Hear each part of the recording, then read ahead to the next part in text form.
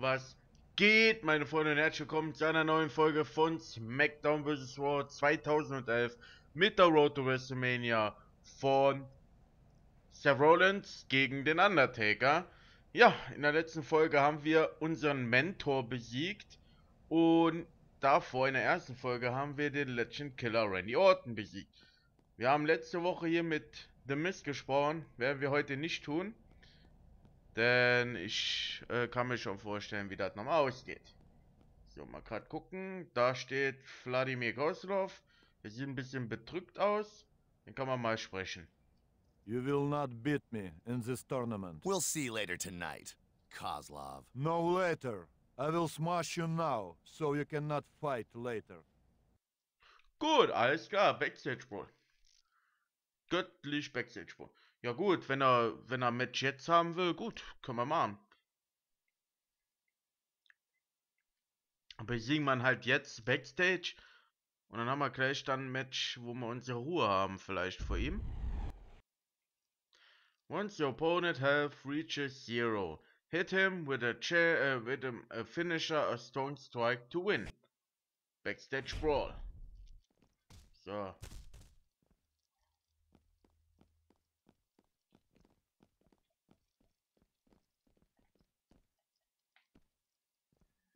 Na, fall in die Kamera.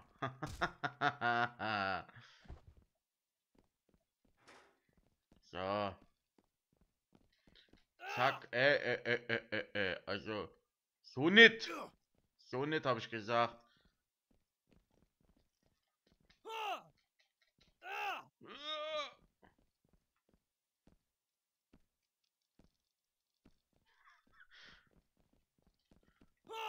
Boah, ich treffe aber auch nicht, ne?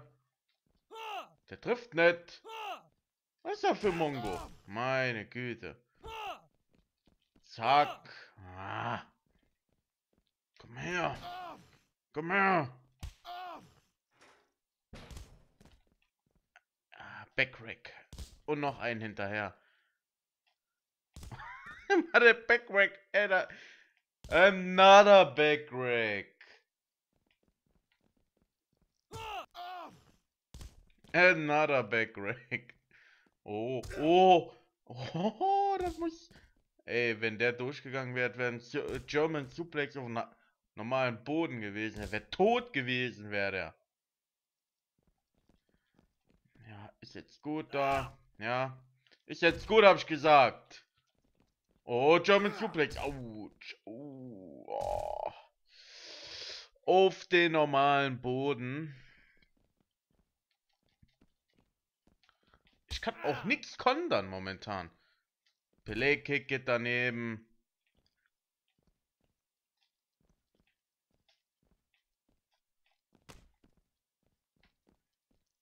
Ne. Jo, T-Bone, Alter. T-Bone Suplex. Ja, das verliere ich. Ja, den kannst du ohne Scheiß. Ich bin gleich tot. Yo, was ist das denn?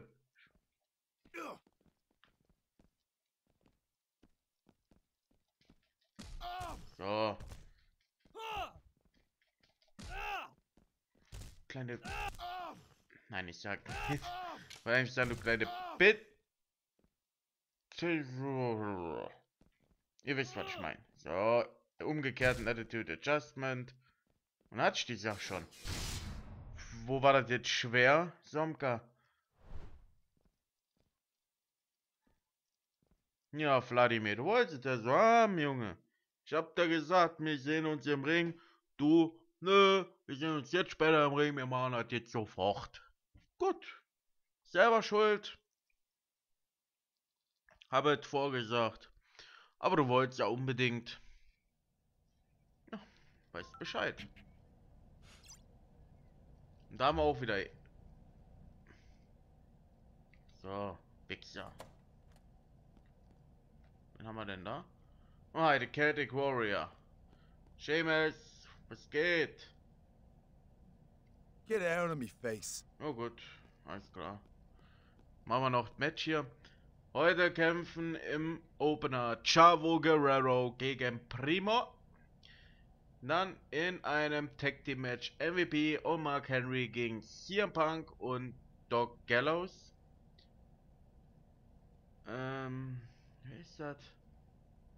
Carver? Ne, keine Ahnung. Ne, Cena, ich Idiot. John Cena gegen Swagger. Dann in einem Diven Match Mickey James gegen Maurice. Und dann Ted DiBiase Jr. gegen Hurricane. Und der Tournament Triple Threat Final, um herauszufinden, wer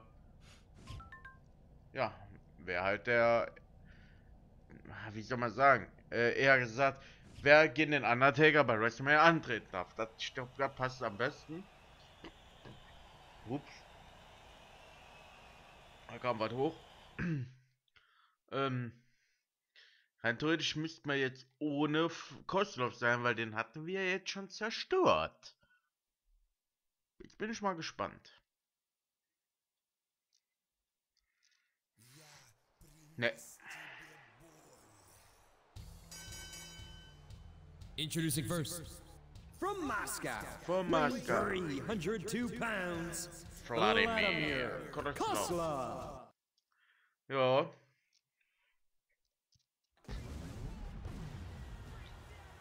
Weiß geil. And Ich weiß his gar nicht, opponent, was Chris Jericho zu der Zeit war. Ob der Face war oder hier. Auf jeden Fall war Wladimir Kozlov immer hier. and their opponent, Wenn ich from mich nicht recht, Iowa, ist ja jetzt mal recht wie nennt man? Ich habe es heute mit dem Reden nicht, ey. Du bestimmt schon gemerkt.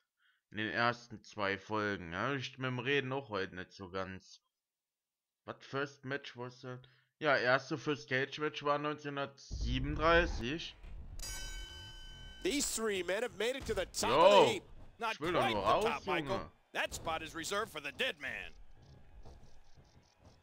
Ah, look at this. Kann man nicht mehr raus? Oh, look out! Yow!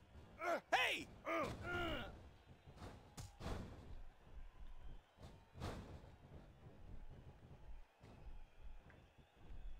Zack, und Dropper gegen Kopf. So. Ne, wie nennt man das? Spinning Elbow oder so.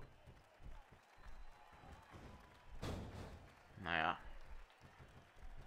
Wir werden das schon hinkriegen. So, jetzt bist du ausgenockt, weil du hast schon ein Match verloren. Pelé-Kick in den Rücken. Kann man auch mal machen, finde ich. He's in big Schöner trouble. Armtrick von Seth Rollins. Whoa, what a hit!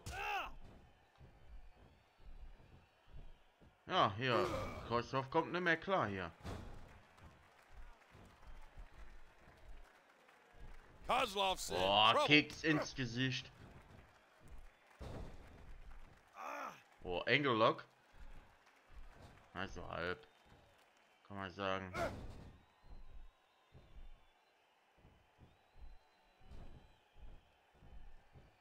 Was? Kontert in his side Russian leg sweep. Watch it! Look at this! Oh no! Watch out here! Uh-oh!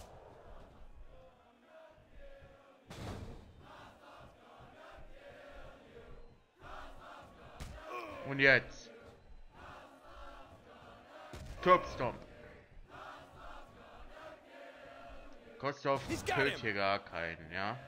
Wenn, dann kill ich. 1, 2, was? Hä? Was ist hier jetzt? Der Undertaker ist da. Jo. Ah, look at this!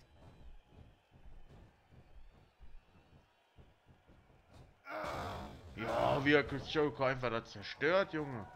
Break! Wann gibt den Triple Threat Match bitte Rope Break, Alter? Ja, der Undertaker hat Bock, also. Achso. Oh. Okay. Geht gar nicht weiter. Geil.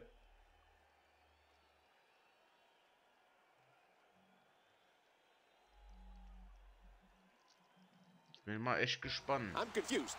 There wasn't a clear winner to this match. It sure looks to me like Undertaker came out on top. But he wasn't even supposed to be involved in the match. What's going to happen? I see a big meeting in the near future for the WWE Board of Directors. Hopefully this will all be cleared up soon. Who's going to face the dead man at Wrestlemania? Wir natürlich. Wir haben schon Finisher gezeigt. Wir hatten schon mal angefangen zu covern, die anderen zwei noch gar nicht. Also gehört der Platz uns.